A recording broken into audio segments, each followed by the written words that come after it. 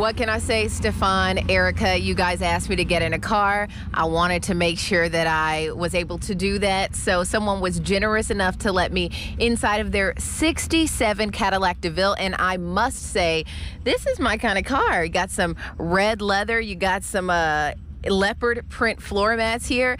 I like what I'm seeing, and I also chose this car just because it was very unique. If you look at it, it's super low to the ground. Obviously nothing like what we drive today. I'm gonna be very careful shutting the door. I frankly don't even want to touch the car just because it makes me very uncomfortable, knowing the hard work that is put into these vehicles. But I'm gonna talk real quick to the owner, or actually it's your son's car, correct? Correct. Yes. And tell me a little bit about, this is a family affair. You and your son have several of these and you guys fix them up, right? We have 7 cars altogether.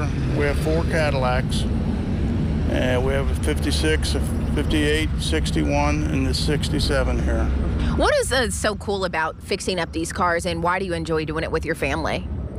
Well, it's just something he and I started when he was a young man, and he's got his daughter with him, and she's 15 now, and she's into it. She has her own little website, Grease Monkey Princess, and she does little skits on the internet, and it's just a family thing that we do.